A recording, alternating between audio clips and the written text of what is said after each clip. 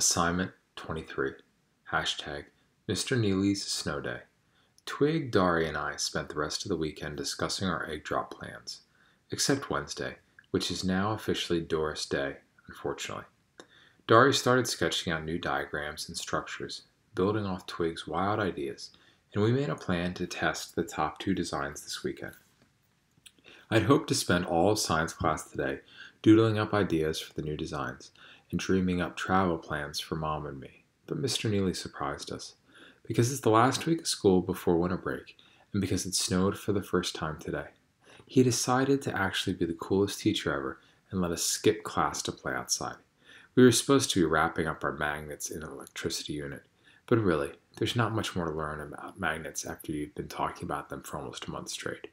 Just to make sure everything was still educational, he gave us a 20-minute lecture about the science of snow before he set us free for the rest of the hour. Cold temperatures, frozen water, ice, hail, snow, yes, blah, blah. The weather was freezing, obviously, so we all pulled on our coats and scarves and bundled up. And Michaela complained to infinity about how she would literally get frostbite. So Mr. Neely said anybody who didn't want to go outside was welcome to stay inside and finish an extra fun science worksheet.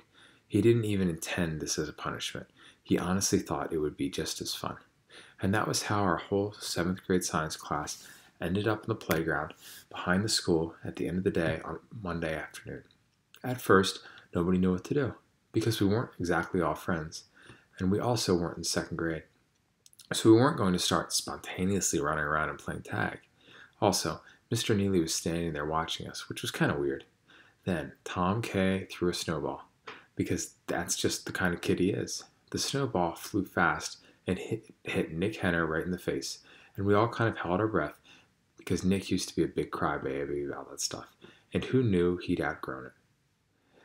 But Nick started laughing, and he threw his own snowball, which hit George, and just like that, everyone was throwing snowballs. Even Michaela and Janie threw some, before they went and sat down on the bench to watch, because they don't like fun or something. Twig tackled me in the snow, and I wriggled to get up, but she dead weighted on top of me until I said, I give up.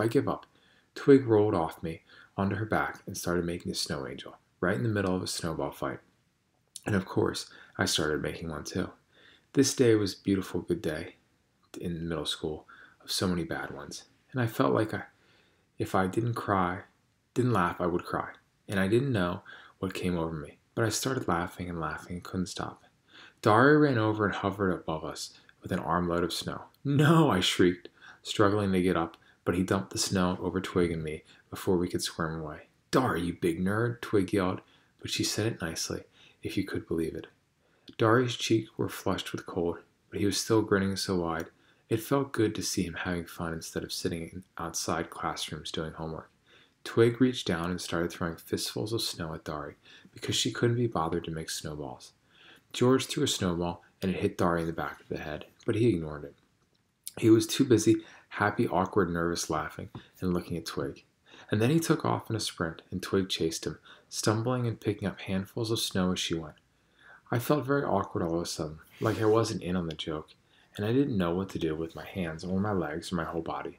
Really. So I went over to stand by Mr. Neely. Are you having fun, Natalie? I asked. I wanted to tell him he looked like a snowman in his puffy white coat and black hat, but of course I didn't, because he's my teacher. I nodded instead. Are you? He laughed and looked at me like I'd said something surprising. I am. I really am. The boys had attacked him earlier, but he never threw any snowballs back, probably because he was an adult who didn't feel the need to do that, and also probably because he didn't want to get sued. Thank you, Mr. Neely, I said.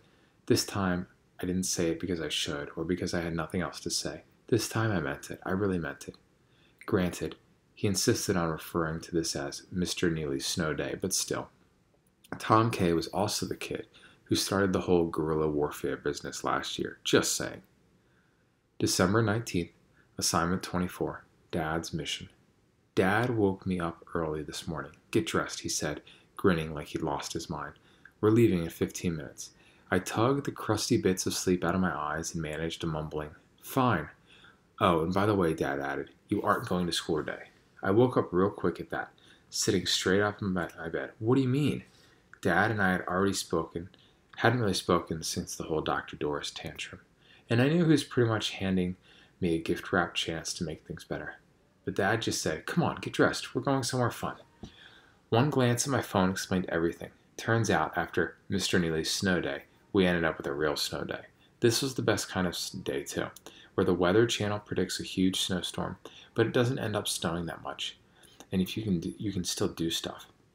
Dad was waiting in the car, windows fogged with the heater running, but Mom wasn't in the passenger seat. I shouldn't have been surprised anymore by Mom's absence, but I still was every single time. I got into the passenger seat, in her place, running my hand across the leather before I sat, as if I were brushing away her ghost. When Dad started driving and told me about the snow day, I pretended to act surprised. For one panicked second, I thought Dad was taking me to another therapist appointment this week. I'd managed to avoid most of Dr. Doris's therapist tricks, but she was definitely onto me, and I didn't know how much longer I could avoid talking about Mom. But then I realized, no, this wasn't the way to Dr. Doris's, and anyway, this was supposed to be an adventure. We were supposed to be having fun. "Where are we going?" I asked. Dad's grin became a big, surprised smile, and without even meaning to, I came up with a list of all the wonderful places he could be taking me. "We're going Christmas shopping," he said. Oh, I tried to not be disappointed and failed. Dad noticed, and he looked disappointed, and the whole car ride felt like one big disappointment, even though neither of us wanted it to be. "Come on, it'll be fun," Dad said. "We haven't done something fun together in a while." If Dad wanted to do something fun, I could have provided a whole list of ideas. I guess our lives had gotten pretty sad if Dad's idea of fun was running errands. He looked hopeful, though. So sad and so hopeful, and he was trying, so I told him, "That does sound like fun." I decided to make that true, too, because if you want something to come true badly enough, sometimes it does. Christmas was less than a week away, so naturally, the mall would be a supremely unfun place to be, especially since everyone else seemed to have the same snow day idea. But we decided to make a game of it by pretending we were warriors marching into battle. "Take my hand," Dad said after we got out of the car, sticking his hand out with mock seriousness. I took his hand, even though it was really embarrassing, and I was secretly afraid of seeing someone from school. But to tell you the truth, I kind of liked it. I couldn't remember the last time I held a parent's hand, and even if we were just being goofy about it, it still felt nice. By the time we got to the center of the mall, the crowd became too thick. A herd of baby strollers parted the mass of bodies and ripped our hands apart. "Go on, Dad, save yourself," I said, reaching one hand out and clutching my chest with the other. Dad laughed, and he came over and bear hugged me. And the people stared, but I don't care. I was too happy. Then we had to get down to business, and it took us one whole hour to buy fancy dinner plates for Grandma. When we left the kitchenware store, Dad asked, "What would you like to get for your mother for Christmas?" I think he meant to sound casual about it, but his words came out wrong. I couldn't blame him. Before, shopping for Mom had been hard because she loved everything. Now it was hard because she didn't love anything at all. I didn't want to get her something. The words just popped out of my mouth. Dad's forehead got wrinkly, and I could tell he was stepping into therapist dad mode. 5, 4, 3. Or, I began, and Dad got that hopeful look in his eyes. Or I guess we could get her another plan. One crisis averted, another incoming, because Dad's wild, wanna-be happy smile back on. "That'd be great," he said, as if Mom would care, as if she hadn't killed all her other plants. I nodded and looked around awkwardly because we were standing outside Kitchen Capers in the middle of the mall, having a moment. "Okay, let's go to the plant nursery," I said. I shoved through the crowds, making my way to the nursery. Mom and I had visited so many times together that the way to the plants was mapped out in my heart. And despite the crowd and the chaos, I didn't even turn around to make sure Dad was still behind me. I was curling into myself, closing up like sleeping grass, and then someone shouted my name, and it took me a second to place the voice, and then, "John, Natalie," the voice repeated. And I turned to see Michaela's mom, shuddering her way through the masses, eyes trained on me. She wore her usual jeans and black button-down, with her brown curls loose around her shoulders. The sight of her was so familiar that my heart opened up, and then I remembered what she'd done to my family, and it slammed shut again. Just that one moment, that split second of happiness, felt like betrayal of Mom. I curled my hands into fists and dug my fingernails into my palms. It took me a moment to spot Michaela, trailing behind her mother. Because of course this was my luck. Like I couldn't ever get away from her and just forget about everything. "Dana, Michaela," Dad said, his voice slipping a few notches lower into the tone that he uses with not our family. "John, how are you?" Michaela said in her wannabe adult way. She didn't acknowledge me. I didn't acknowledge her. It was as if the whole weirdness last week hadn't happened, as if she hadn't come over to talk to us for no apparent reason at all. The three of them launched into small talk about the crowd and Christmas and the weather in school, and their words felt like tiny droplets of rain, like the drizzle that says, "Watch out, it's going to pour." Finally, Michaela's mom leaned forward, and her eyebrows knitted and said, "How's Alice?" She said, as if she cared, as if this weren't her fault. "We miss her. I'd never hated anyone more than I hated her at that second. I wish the Christmas crowd would eat her up and carry her far, far away from our family." Dad hesitated, and I knew he couldn't bear to hear him talk about it. Not here, not in front of Michaela and her mom. "I'll meet you at the nursery," I said in that tiny moment of hesitation, without looking at any of them, and I was gone before Dad could respond. I quickly made my way to the plants, slipping through the crowd like a ghost, like I didn't exist at all, and perhaps not too many people buy plants for Christmas, because the store was quiet and nearly empty. I read the descriptions of all the plants on display, because that was better than thinking, but it was that fake kind of reading, where your eyes move and your brain swallows the words without processing them, until Camellia japonica, Korean fire. I almost didn't pay attention to the description until I read, "Blooms through winter, even in the snow."